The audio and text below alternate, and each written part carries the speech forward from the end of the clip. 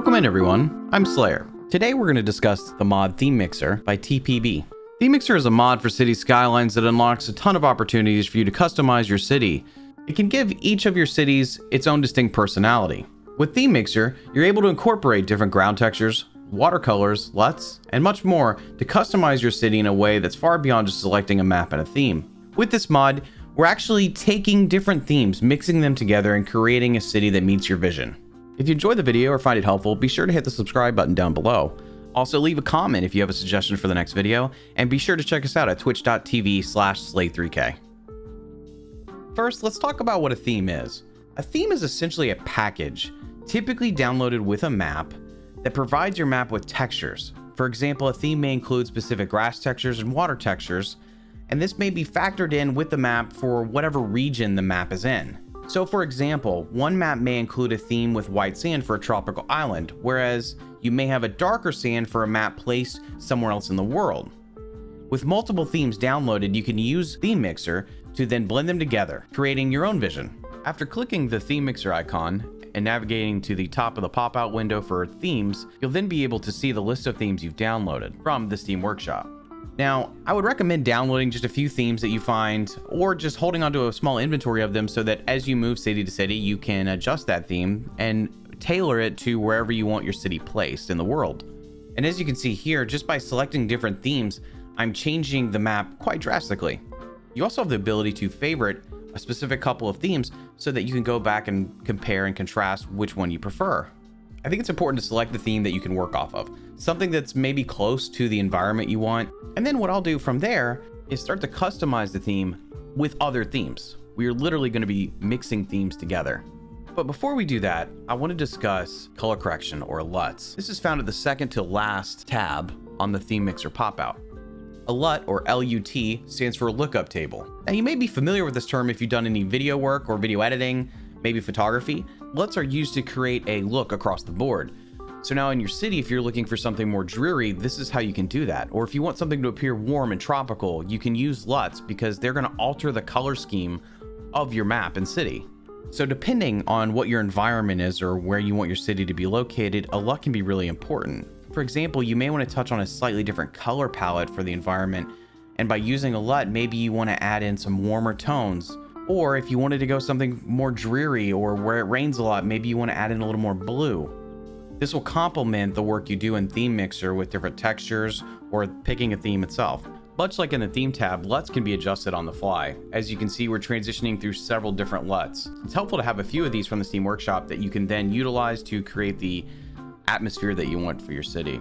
I typically try to adjust the LUT before I go into any other aspects of Theme Mixer, just so that I see the final output of what the color scheme is going to be, because it may affect decisions I make on different textures I want to use. Now, before I begin mixing themes together, I want to lay out some swatches of different textures. So that way, as I'm moving through Theme Mixer, everything is in one place so I can kind of take a look at each one and compare them and see how they work out, and if that kind of meets my vision for what I want to do later. So using the mod surface painter, I'm going to go ahead and paint some surfaces with pavement, ruin, gravel, and field textures. And then I'm also going to plant in some resources here for ore and oil and fertile land. As you can see in the background, we've already got some cliff texture on the hill I created. Obviously, we have plenty of grass texture to look at, and sand is nearby. Not to mention, it can also be helpful to have water nearby, maybe a couple buildings, and you could draw out a road or two and maybe a path, just so you can really get a feel for what this is going to look like as you're going through the different panels of your Theme Mixer. All right, now we're going to open up the second from the top panel labeled Terrain. This has a ton of different adjustments, and it may be overwhelming at first. So we're going to break it down into sections.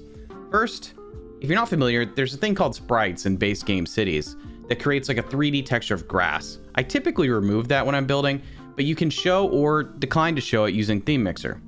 Now, Theme Mixer works exactly as the title states. The mod is going to mix these different themes together for each texture we have in our world. So by clicking on the box on the left of each of these different categories, so let's start with grass, for example, you can then select a grass from a different theme that you've already downloaded. So what you're seeing is me switching between different grass textures, much like I switched between themes earlier. Now from here, you can also adjust the sizing of the grass or whatever texture you choose. This is how the tiling is repetitive. You can see as I'm adjusting it, the scale of the grass is changing. You can also reset the value using the undo button, and you can also import different textures using that value you've already selected to compare and contrast at the tiling size you want. Consider though that sometimes when you're adjusting the tiling, you can make the grass or different textures look a little repetitive. So keep that in mind as you're adjusting the tiling size. Now, each area where we can adjust the texture, all 9 of these boxes that you see here, they can be adjusted the exact same way. We can do this with cliffs, we can do this with pavement, and so on and so forth. So like I said earlier, you want to pick a base theme, then you want to go to the terrain panel, and we want to start picking out specific adjustments we want to make to different textures on our map. That's why it's helpful to have swatches of all the textures in front of you so you can see them next to each other and how they're going to work together. Now, obviously, you can get really specific because you can pick every texture you want from all the themes that you have in your collection. What's nice about this is there's a ton of flexibility here with the tiling and then all the different textures that you can update. You can really create your own environment. I tend to look at this as a way that I'm looking for stuff that works together. So if I pick like a luscious green, I might have gravel be a darker dirt. Pavement is also a really neat area to update because this is going to affect all your sidewalks. So I try to find something that's a little bit worn but not too repetitive. I really emphasize trying to make textures that complement each other. Additionally, you can factor in assets too. Like cliffs, you might want to have them match a certain rock that you have already downloaded as an asset. Beyond that, it's about finding a type of rock or cliff texture that goes with the geographic area of the world or whatever you have in mind for your city. Keep in mind to check out the scaling option to try to cut down on how repetitive a texture may look for your cliffs. Now, oil and ore can be really helpful as surface painter type elements. I'm not going to utilize these in the normal sense of like actually creating resource to mine or to extract. I'm using this so that I can create different textures on grass. This is similar to using gravel or ruined textures. It just creates like another color that you can use in your palette for your city. Consider if you had farms or something like that where you wanted different colors and different patches, this is an option for you. So next up is sand. Sand can be fun to adjust because it can definitely apply another geographic element to your city. If you want it to be more tropical, maybe you go with white sand. If you want it to be a different part of the world, maybe you do darker sand or sand with a tint of yellow. It can all just depend on what you're trying to create. I really like creating these tropical scenes with very light colored sand and then playing with the water to really make the sand stand out. There's a couple elements of Theme Mixer I'm not as familiar with or I don't use as often. One would be cliff and sand texture as a unit together. I think it just modifies the look of either one. I notice more of a difference with cliffs in my experience. It's just something else to play with to try to tailor your city. Now, we've discussed a lot about different land textures. Let's go to one of my favorite tabs, which is water. Water's third from the top on the Theme Mixer menu, and this is going to give us the ability to change the texture of our water along with changing the colors. Water texture typically is focused on the waves or the ripples in the water and how you want those to look. You may want them to look different if it's a body of water that is connected to an ocean or a sea versus a lake or a river. Then you have water foam, which is probably more noticeable when you have something like water rapids. Next up, we have water color. Here is kind of your baseline to adjust across the board the color of water. You can decide now if you want it to have more of a green tint, a blue tint, or maybe you want to go with something funky. So you can see there's a ton of variety because you are selecting exactly what you might want. Now keep in mind, we're going to go to another tab that is actually going to kind of add another layer to this, which is the underwater color tab. The underwater color is a little bit harder to define. I typically use it to adjust what the water is going to look like when it's applied to something like sand or in more shallow water. For example, you can see on that little peninsula how the color is changing drastically. After choosing your colors, be sure to hit save. If you go back to the water tab, you'll notice one more option, and that's for polluted water, which is not something I typically use because I typically don't have polluted water in my cities as an active element. But you can see here how quickly the water can become a complement to whatever you do on land in terms of textures. We've made this seem much more tropical. Maybe Florida? Now let's talk about the remaining tabs. What you're going to see here is I'm not going to go as in-depth with these tabs, partly because I have mods active and I can't change everything that you're going to see. But let's start in structures. Structures allows you to adjust road textures and certain building textures. With the upwards roads texture, you can see we can adjust the basic texture of our roads. That is going to affect color and the cracks and wear and tear that you see on the road itself. I feel like this is probably going to be one of the most common things to adjust in here.